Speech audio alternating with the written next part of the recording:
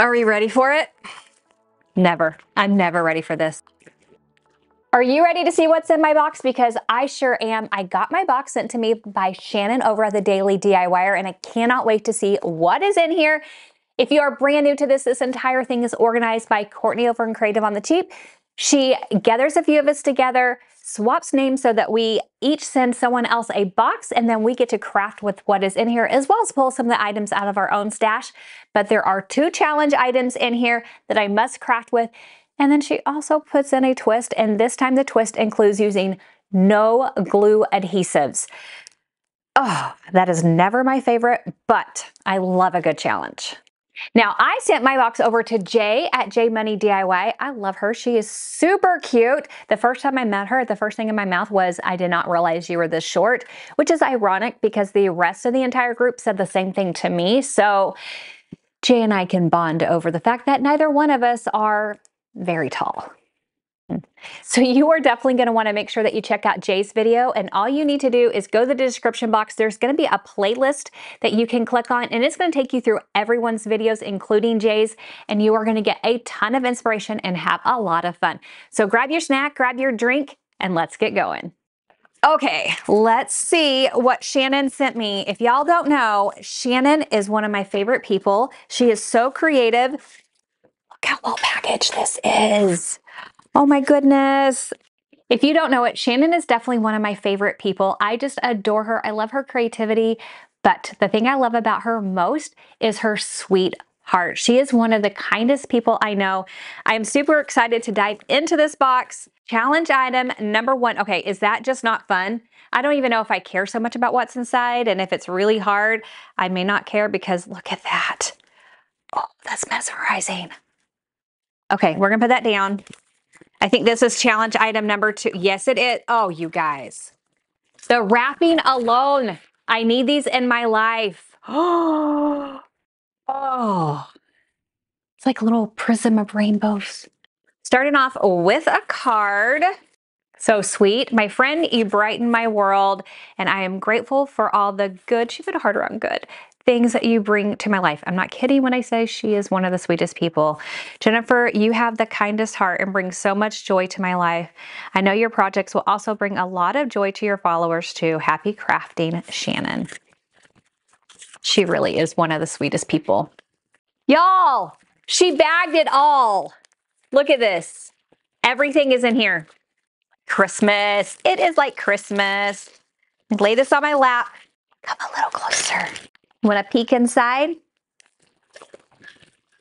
Starting off with, we have some string here. You guys, we know we can use string just about everywhere. White, tan, gray, and black.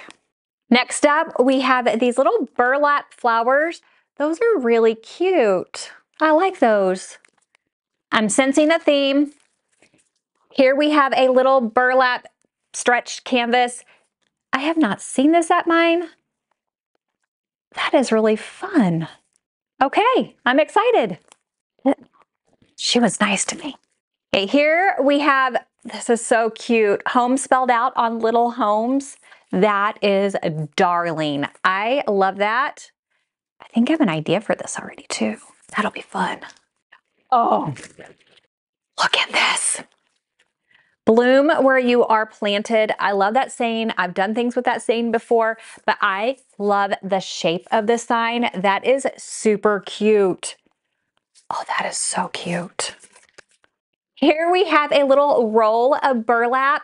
I love this cream color. That is so pretty. Oh, I am so excited. I have so many ideas right now.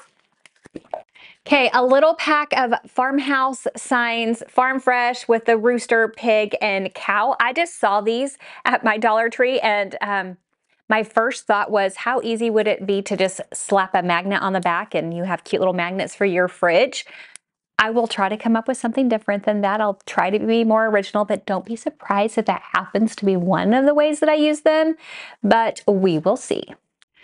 Okay, so here we have this cute little beaded decor with a little corrugated metal house. Again, just super cute. Dollar Tree's doing a lot more of these little beaded decor pieces, and I think they are so much fun. She also sent me a little string of beads, and if you are around, you know I'm a bead lover and I use beads all of the time. So these are definitely something that I can utilize. Look at that. I love that Dollar Tree carries these. Alrighty, challenge number 1. Okay, I'm not gonna lie. I want to reuse this at some point because you are so pretty. Are you ready for it? Never. I'm never ready for this. I feel wood. I feel, oh, that's so cute. That is so cute. It's a little picket sign. It says love and you have these little hooks on it. That is cute. Okay. I'll come up with something. It's really cute the way it is though. Challenge item number 2. In my opinion, challenge item number 2 is always the one that scares me. Are we ready? We'll see it together. I can feel like a top half. Okay, it's a water bottle. Okay. Let's get crafting. I couldn't resist. I started off with this string of beads. Now, if you want to recreate this, you also need to grab one of these little wood rounds. You can get this at the crafter section at Dollar Tree. And then take some wood filler. I'm using some dry decks to just fill the hole. While that is drying, go ahead and grab some hot glue and that string of beads, and you're just going to start placing those beads along that outside edge. The thing about doing this while the beads are still on the string is that it makes this so much faster and easier. Once you get to the end, then you can clip the string, get rid of the beads you're not using, and if you want to, then pull the string out at that time.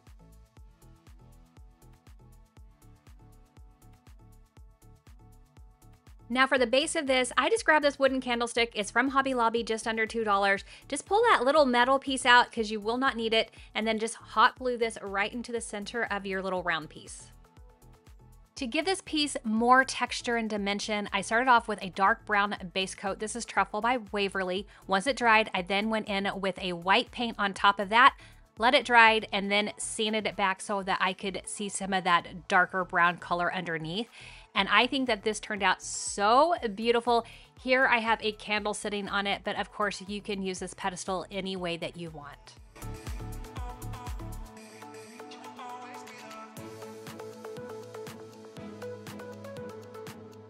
Time to tackle this first challenge item. It is so adorable, but I couldn't leave it this way, so I went ahead and removed the hooks as well as the decorative heart on top. I really wanted a ton of texture for this piece, so I'm mixing some salt wash with the paint. On average, it's about a 50-50 ratio, but you can add more of one or the other until you get the consistency that you need. Salt wash is a great additive to not only really give great texture, but it will adhere to so many different surfaces, even really slick surfaces. This is similar to doing like the baking soda thing, but like 1,000 times better. So I personally like to go ahead and just like brush it on to get a coat. And then when I want that texture, I go back and I stipple the brush, and that will give me those like peaks that I'm looking for. Now for this project, you also want to grab 3 of these wood pieces from the Crafter Square, and you are going to be gluing them together, creating 3 sides of a box. Now I'm just using traditional hot glue to do this, but you can also use wood glue if you want to. I was just going for the quick, easy, fast, get it done approach. To paint it, I'm using that same mixture of paint and salt wash to get that texture on this. Again, I like to brush it on and then stipple it in order to get that really good texture. Once everything has dried, you can glue that picket onto the front, finishing off your box. At this point, the texture's not really thriving yet, and so to get it to pop, take a lighter paint. Here I'm using some white from Waverly and just dry brushing it on, and it really helps that texture come through. I really love the way that this box looks. It really has such a gardeny feel to it, and adding those terracotta pots inside of it, I think, is the perfect finishing touch.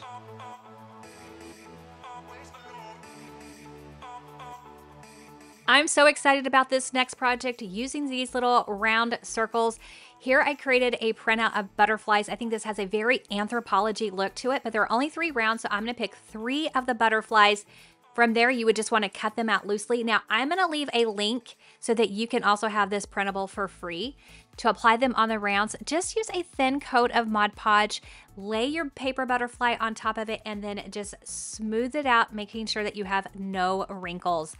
Once this is completely set up, you can just use some sandpaper to sand off the extra paper. I find that this is the way to get the cleanest edge.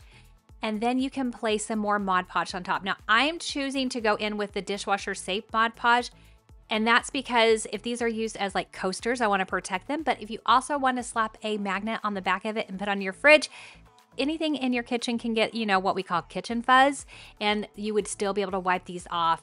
Look how beautiful these are. I think they are stunning and definitely have that anthropology vibe to them. It is time for me to go in with my first burlap piece, and I'm using the stretch burlap frame. I'm removing the burlap because I'm only actually going to be using part of the frame. Man, did they go in with the staples on this one. For this project, you also want a thin piece of wood, and this shelf was the perfect thickness, but a little too long, so I trimmed it down. Now I went ahead and I took all the staples out of this because I actually only want the 2 longer pieces. Once you have the 2 longer pieces separated, then you can glue them to the top and the bottom of that solid wood piece. If you have any rough pieces, you definitely want to take the time to go ahead and sand them and smooth them out. Once you've done that, then you can paint this whatever color pleases your heart. So I created a 4x6 coordinating print to go along with those coasters. Simply to apply this, again, you're going to be using Mod Podge. I actually like to cover the entire surface and then I lay it down. Now, I did a rookie mistake here. Instead of waiting for this to dry, I went over it with Mod Podge. That will create wrinkling. So if you don't want wrinkling, do the layer on bottom, let it dry before you add a layer on top. I still think this turned out super cute. Now, I like the 4x6, but if you just want to pop this in the frame, I'm also going to leave the link to an 8x10 that you can just stick right into a frame. I love this lighter color burlap. I think it is so pretty. I think it would actually look really good covering like a seat of a chair. Now to get out the wrinkles, I just misted it with some water and I'm just taking my heat press over it. I have a template here because I'm going to be creating little triangle banners. Now you can go ahead and trace it out and then cut it. Or if you're a little bit more daring and lazy like I am, you can just lay your pattern down and then just carefully go around the edges with your rotary blade. If you don't have a rotary blade, then of course you can also use scissors to cut out your triangles. Well, we're gonna put all this together using the string that Shannon sent me. I placed it on a needle and I am threading that needle through the front side, go around the back and then back up on the opposite side. That way the string runs around the back of each banner.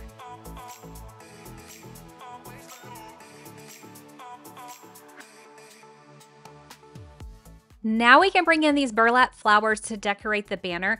I just took some hot glue and placed one right in the center, skipped a couple of the banners on each side and added the other 2. To decorate the rest of the banners, I chose to go in with this butterfly stencil from Dollar Tree. It has different butterflies all the way around it. I just picked a couple of them and alternated it down each side of the banner so that each side would mirror the other side. And I think that this turned out so cute. Just a perfect little banner for spring, for summer. It's just springy without being bright and bold. Very neutral farmhouse. I love it. This is one of my favorite signs I have seen at Dollar Tree recently. I think it is so cute.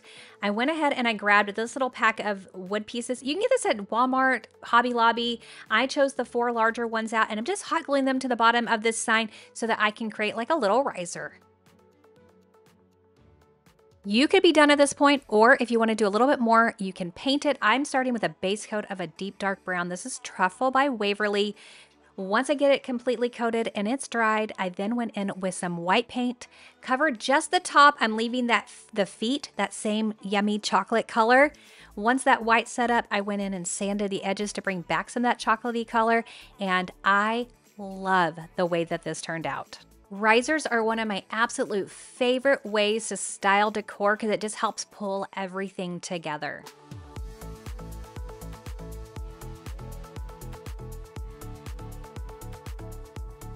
For this project, we're going to be combining these 3 items to create the cutest little sign. You're gonna start by taking each of your letters and placing them where you want to on the board and then stenciling. I'm using black. This is ink by Waverly. Make sure that you get off any excess paint so that you don't have any bleed through and you will end up with nice, crisp letters. I'm using the little metal house as placement because that will be my O in just a little bit as I finish up with my M and my E. Now to help that little corrugated house pop, I decided to go ahead and paint it. This is Waverly's Moss mixed with a little salt wash so that it will stick. And for the O, I'm using one of the poster board letters. If you were to stencil, it would not be as crisp. And so this really helps you have that crisp O to match up with the other letters. Once you have that all done, just glue it and pop it right where that O goes. Now to bring that green in a little bit more, I have this stencil from Dollar Tree as well. I'm just taking those leaves and stenciling them in at the bottom, and that really helps bring the whole thing together, and you will have yourself just the cutest little sign. I absolutely love this, and it's so fast and easy to do.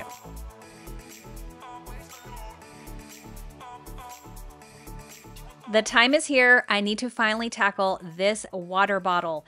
I had to remove that silicone band because I was not going to need it, but then I needed to cut the top off. So I'm using my bandsaw to do that, but you could also use a handsaw to do this as well.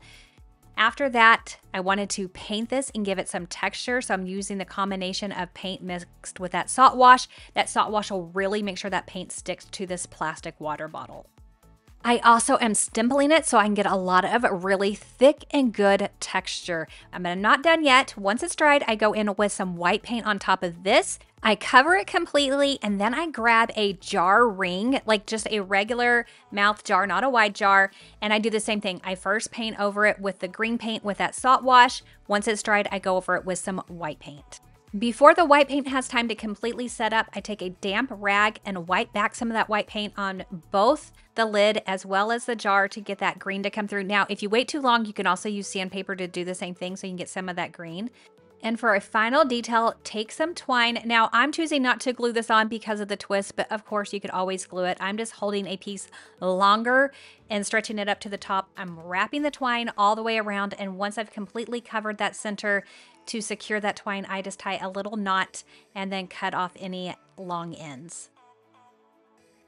From there, you can just pop your lid right on top. It'll have a nice tight fit so it won't go anywhere, but this isn't complete. We need to head out to the garden, pick some fresh, beautiful flowers to place in this, and then we have ourselves a beautiful vase. Now, of course, I used a plastic jar to do this. You don't have to go through all that. You could use a regular jar and do the exact same technique, and you will have yourself a beautiful vase for all of your spring flowers.